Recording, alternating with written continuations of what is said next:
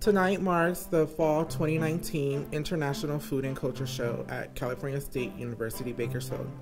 It was a night filled with cultural dress, song, poetry, dance, and more.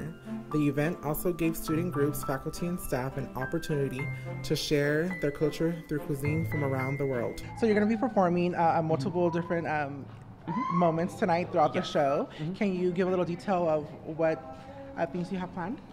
So today I'm here with Kaibigan Paso, which is the Filipino organization, and we also have the sister organization Paso Modern, which is our hip-hop dance team. And today we'll be performing three things: a cultural dance, a hip-hop set routine, and we'll be having a choir sing the Filipino national anthem.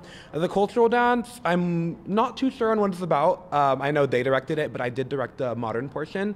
And so the modern portion is basically, we just needed an outlet as students to kind of come together and dance. We're trying to build a community and just come together and have a lot of fun. And we feel good when we dance, and so that's why we're doing it. So today, Paso Modern will be performing 4 songs in one routine. It's about a 3-minute set. And it's all about passion, our aesthetic, sincerity, and optimism, and that's what the PASNO stand for this semester. I also wanted to ask, I heard you singing a song with a couple other members. It was in another language. What language was that? Oh, so that language is Tagalog. It's a Filipino language. So it's basically, it's the national anthem, and so we'll be singing that to represent our club, Kaibigan Paso. Kaibigan is actually a Tagalog term for friend, so we'll be singing Lupang Hinirang, which is the title of the song.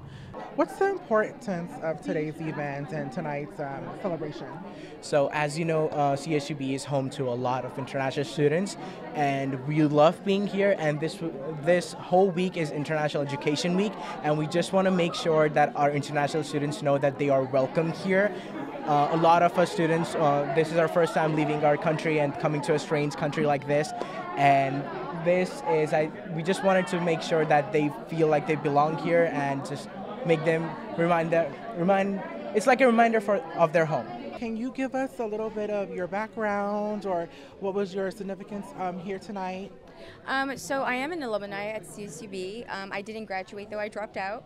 But I really love coming back here every time, and I just wanted to showcase some poetry today at this wonderful event. Can you tell us why it's important to share our thoughts, and what is the beauty in poetry? You know, I feel like by sharing our thoughts is how we're all able to understand the pain that we go through. Maybe the way you experienced it is different, but our pain is similar. And once we talk about it and we let others into our little circle as well, we're able to heal from it much better.